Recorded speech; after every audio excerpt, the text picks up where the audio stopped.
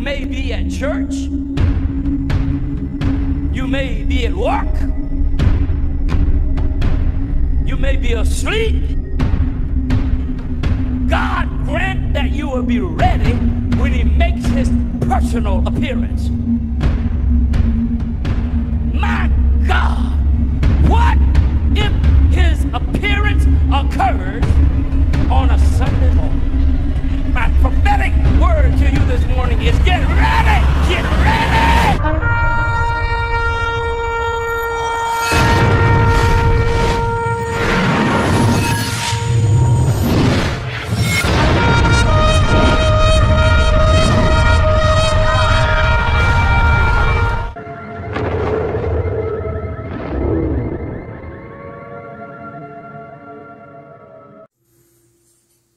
Hello everyone, welcome back to the channel. Share, subscribe, like this video.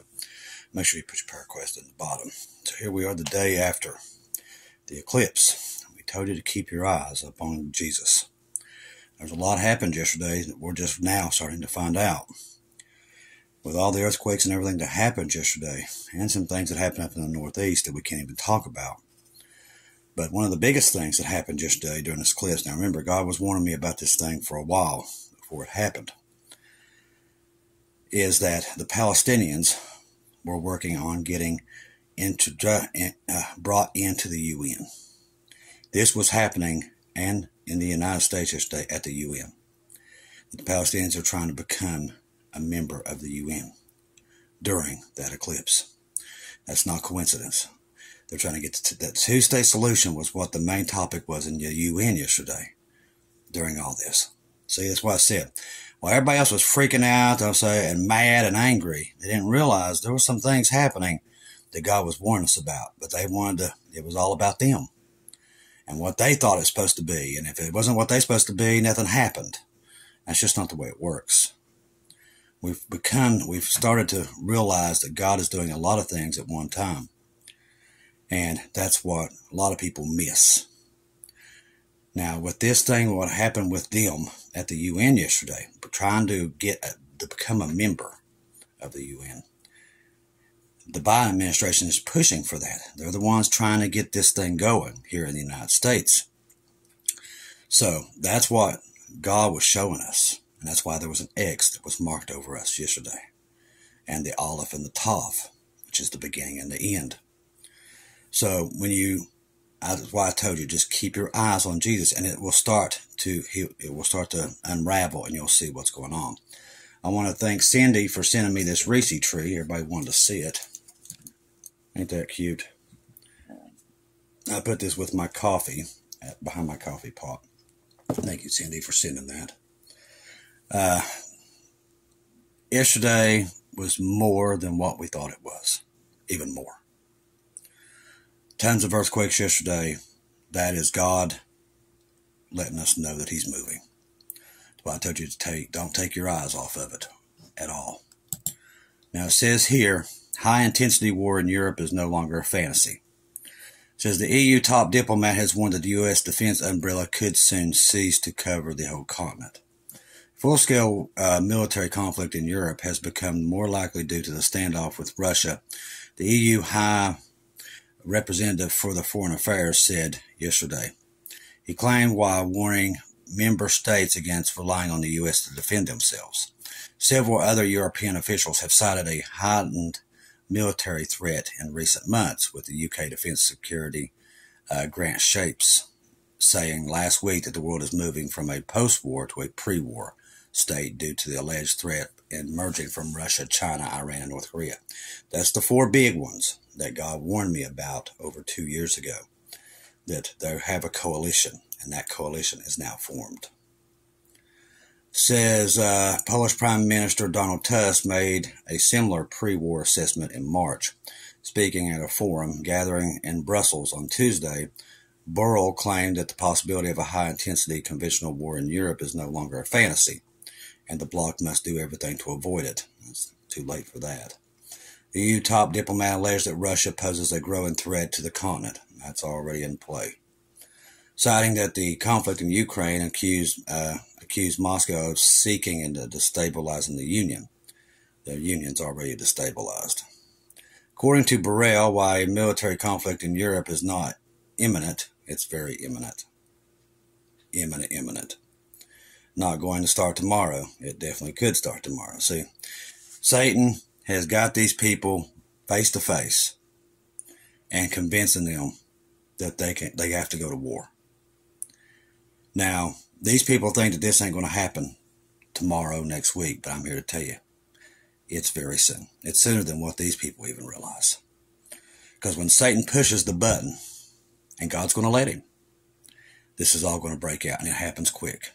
See, what they don't know is that Russia, China, North Korea, and Iran have a plan. They've been working on this plan for a couple years. That's what I'm getting told by the Holy Spirit. And they're going to act. It'll catch these people. What they think is years ahead, it's going to be very soon. And they won't know what to do. It'll be quick. And the only thing they'll have to do, that's why nuclear weapons will be used, because they won't see it coming. And it'll be so fast that they're not prepared for it. And they will have to use nuclear weapons. That is Satan's plan. Listen to me very clearly as I'm sitting here. I know a lot of people out there is asleep. But this is his plan. He's going to catch NATO, everybody asleep. And this ain't 2 years down the road. This is happening now. These 4 nations are going to move quick before next year ever comes. They're going to get this thing done. It's in their plans, and they know how to do it. That's why Russia is massing this massive army on the border. I mean, over 3 million. And China has just as big numbers. When this thing goes hot, and it will go hot in the middle of nowhere and nobody expects it, it'll be too late. Maybe depending on who is ruling Washington, we cannot rely on American support. What they're saying is they're waiting for if Trump would ever get in. That's what they're talking about, because he said there wouldn't be no wars. He added that while NATO is irreplaceable as ever, Europeans could start building their own pillar within the U.S.-led bloc. The diplomat acknowledged that Brussels' stance on the conflicts in Gaza and Ukraine is not fully shared by many non-Western audiences. They just want a two-state solution. That's why they're going to fail. Burrell's remarks follow suggestions from numerous Western civilian and military officials in recent months. Russia could attack NATO within a few years. It's in a few months. They will be caught off guard. Mark it down. It will happen. They will be caught off guard, and most Americans will be too. I've already seen it. Many others have too.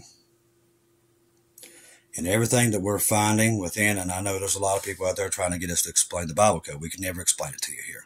It's not something you read in the Bible. It's hidden inside the Bible. We try to explain it to people. People wouldn't get it. Go right over their head. Now, some of the first ones, some of the best Bible coders in the world are out there. Some of them we've lost from death and everything else, but the Bible code is real. And it's not easy, and there'd be no way explained to try to get to you. Now, I'm not that great at it, but I can go in there and check people's work. And you got to be careful also with it, because some of these people that dive into the Bible code teach works. That's not the gospel. So it's like a double-edged sword. You want to use some of these guys to be able to get that information to you, but some of them don't teach the right gospel. Now, it doesn't mean that the Bible code that they're using is wrong. The Bible code's correct because I check it. But they teach a wrong gospel to go along with it, and that causes an issue also. You got to know how to rightfully divide the Bible, or you confuse people. See, when you're saved, you don't need to be in agony all the time. It's not what the Bible says. You're set free once you know the truth. Is that Jesus died for us all, and we're all sinners. And without his blood, none of us get in. But people teach that, oh yeah, you can get in. It's easy. You just got to do your own works and everything else. And the Bible pretty much tells you, if you do it that way, it's a filthy rag. We're none of us perfect. Only one was perfect. And that's why he did what he did on the cross for us, so we could get in. We could spend eternity with him. But people today, all they want to teach is exactly what the Jews had an issue with Jesus. They want to do it themselves. It's the same thing with the church today. They teach works. That's all they teach. It's all about you. You're the only way. And it's not a lot of people's fault, because that's what we've been taught since we was in Sunday school. And not only until you start really diving in and put a lot of effort into being able to rightfully divide the Bible, who he's talking to at the time, as he's talking to the Jews, he's talking to the Gentiles. Once you figure that out, the Bible is opened up to you, and then you can understand it. That's why, have you ever tried to teach grace to people that teach works? It's like it makes their brain explode. They can't handle it. They get mad. They get angry. See, Satan keeps them in this state of confusion and anger. They can't stand themselves because, see, they know they're not right, and they can't stand it. It drives them insane. That's not God. You should never be completely miserable. And if you notice that people teach works or try to go by works, they're miserable. They think every time they go outside and stump their toe, they're going to go to hell. That's not being set free, what the Bible says. When you're set free is when you realize you are a sinner, that Jesus cleaned on the inside. The inside of you is clean. And once you're sealed, then you're set free. Once you realize that, because I accepted the gift. If I didn't accept the gift, yeah, my sin would put me in hell. But I accepted what Jesus did, and I have faith in it. And that's what set me free. And now I'm sealed. See, once you realize the truth and the Bible does teach this. But see, they want to go by what the Jews did. Same thing that the Jews teach, they want to go by it. For some reason, mankind thinks it's all about them. It's always about them and their works. And that's what's going to get them to heaven. And they're going to realize a horrible, horrible nightmare very soon that won't get them in, and they're going to be stuck here. It's not about you. Once you accept that you're a sinner, and it's not about you, it's all about Jesus, then you're saved. And then you're set free. You don't worry about the stuff that they worry about and the stress and every time that they fail. Paul fought with that all the way to the end. He did. He fought it. But he said, thank God for what Jesus did, or none of us would get in. None of us. Now, with all this going on, says date set for the Rafah offensive. Now, we talked about that last night. Netanyahu, a coalition partner, has threatened to pull support from the prime minister should he fail to attack the Palestinian city. Israel's Prime Minister Benjamin Netanyahu says his government has set a date for a major ground operation in Rafah, the last remaining Palestinian shelter in Gaza. The Israel leader is under pressure from both from the close ally of the U.S., which sees the promised offensive as a major threat to civilians, which they don't care about them civilians. They don't care about their own people.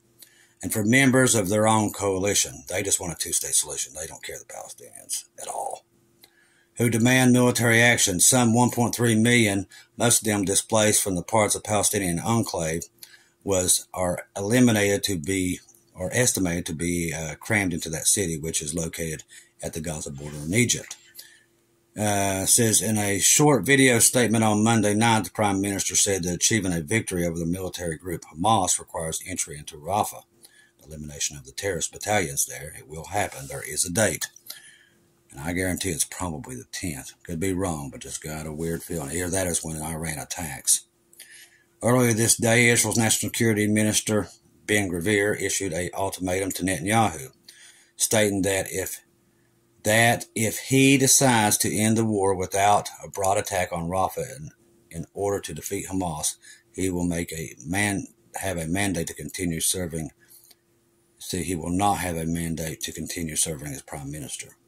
West Jerusalem has declared the elimination of Hamas, which organized a deadly incursion into southern Israel last October, and its primary goal. Netanyahu has previously claimed that the Israel Defense Force, IDF, has eliminated 19 out of 24 of Hamas battalions. Now, last Sunday, the IDF announced that it would be pulling most of its ground forces out of the southern part of Gaza. The move will give soldiers rest in preparation for the future mission in the Rafah area, Defense Minister Gallant said. Critics of Israel's tactics say it's a far cry from the precision targeting of Hamas militants, which is now West Jerusalem portrays it. Over 33 Palestinians have been killed, more than 6 months of hostilities. Now, in that little area, and I know that's a big number, but it could have been in the millions. But Israel, what they don't tell you is they put out leaflets, everything. They knocked on doors and told people, hey, we're going to attack this area, leave it. They don't tell you that. See, the United States and all these nations, they just want a two-state solution. They just want to divide Israel down the middle. because that's what the Bible says they'll do. And eventually they'll get that, but not while we're here. We're going to leave soon. But that's their goal. The devil wants to divide them. The devil hates the Jews. See, if he can divide them, then he thinks he can eliminate them. That's what he's going to do. And that's what the United States and all of them are doing right now, is trying to get this done to eliminate the Jews. And it's going to backfire. That's why the X was formed yesterday. Critics of Israel have talked about this quite a bit of times, but compared to some 1,200 Israelis that was killed in the Hamas massacre, nobody talks about it. They don't want to talk about that. Last week, Israel targeted a convoy of humanitarian groups, a humanitarian group, and the World Central Kitchen in a series of drone strikes, which killed 7 aid workers, which America's done way worse. Says U.S. President threatened on Thursday to reconsider Washington's support for Israel, which gave us the X. It changes its approach. Israel has since reopened its border crossing to allow in Gaza reported a surge in the number of trucks loaded with crucial supplies entering the blockaded territory, after claiming for months that it is not preventing the flow of aid, and they haven't. They've been getting aid in there quite a bit. But see, what they do in the press is they try to swing that against Israel. That's not them. That's Satan. That is what's happening. They're swinging that to literally portray Israel as the bad guy. That's what Satan does. And he's using our government and everything else to make sure that this happens. Our press is doing the same thing. They're swinging this to make it look like Israel is the bad guy. And it's not. It's just the devil getting everything done that he needs to have done. What did yesterday have that everybody was looking for? Well, the Palestinians becoming a UN charter was huge. And that would give them a whole lot more power than they've ever had. And it will put more pressure on Israel. And because that brings in a lot more nations to put pressure on Israel. Satan's trying to get them to buckle and let Hamas stay. Israel's not going to do that. They're going to go into Rafa, just like he said they would. And when they do, that is going to turn all these Arab nations against them, including Saudi Arabia, Egypt, and Jordan, which is the only holdouts so far. And that's what it talks about in the Psalms 83 war. Little confederacies of all these little Arab nations will try to take Israel, and they will fail. Just like Iran will fail in this final battle between them and Israel. They will get their butts kicked. Because remember, they have the Jericho missiles. They always will have the upper hand, and they have God on top of all of it. They're not going to defeat it, okay? It's not coincidence yesterday that Damascus was the main news line or news article that Iran is also going to use Damascus as a launching point against Israel in this retaliation. Could this be the day that Damascus is gone in an hour? It very well could be. If Israel detects nuclear weapons in Syria being launched at them, they're going to take it out with their own nuclear weapons. This could be what we're looking at any time to happen. The eclipse, like I said, it marked the day that all this stuff would start to roll out. That's what we found.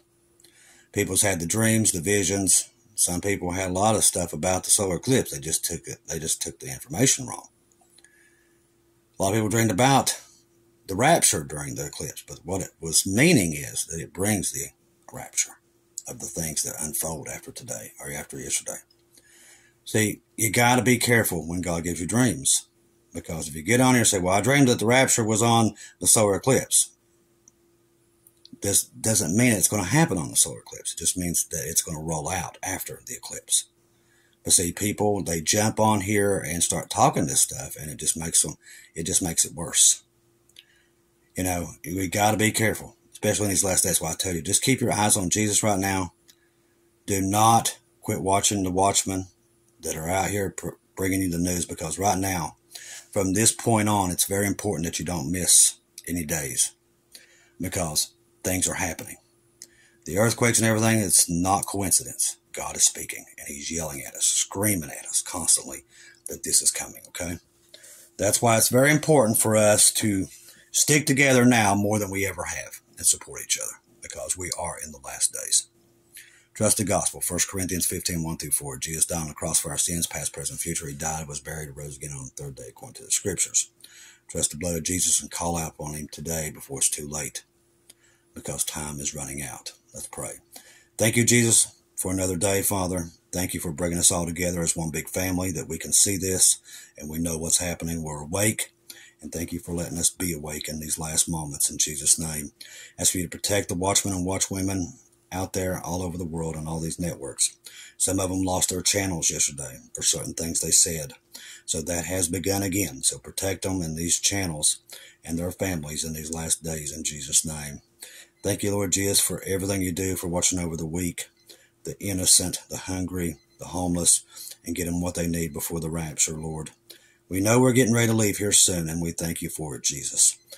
Also, Lord, I ask of you to watch over all the ones that come against the channel, come against me, that you're with them, Lord, and lighten their hearts in these last days, in Jesus' name. Ask of you to watch over the Jews in these last days. We know, Lord, that Jacob's trouble is starting to roll itself out. Protect them in these dark days ahead, in Jesus' name. Ask of you also, Lord, in the name of Jesus, all these people that come here each and every day to put their loved ones in the comments, that you're with each and every one of them, and they will be saved, and they will turn around before it's too late. In Jesus' name, it will be done. Thank you, Lord Jesus, for just putting a roof over our head and food on our table, Lord. In Jesus' name I pray, and amen. Thank each and every one of you for being here each and every day. Like I said, we got to stick together now more than ever.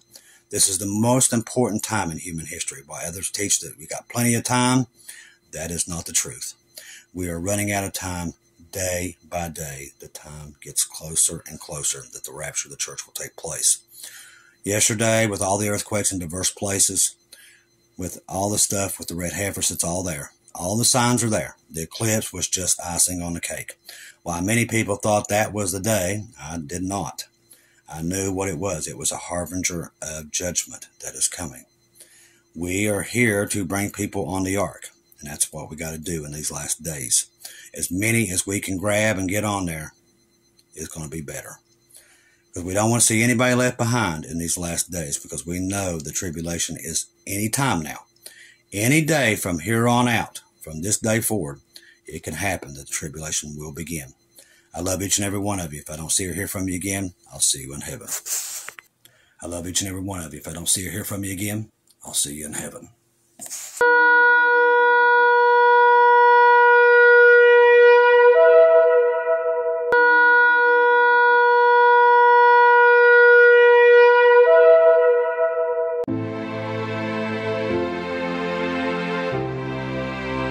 Thank you once again for tuning in to Global Rapture Watchers, where we do daily updates here on YouTube, letting you know that we're one day closer to our Lord and Savior coming back. Thank you for all the support for this channel. This channel was created for God's sheep, those that are waiting for their Lord and Savior to come back and get us in these last days. We do updates once to 2 times a day here on YouTube. Thank you for all your support for the channel. God bless each and every one of you.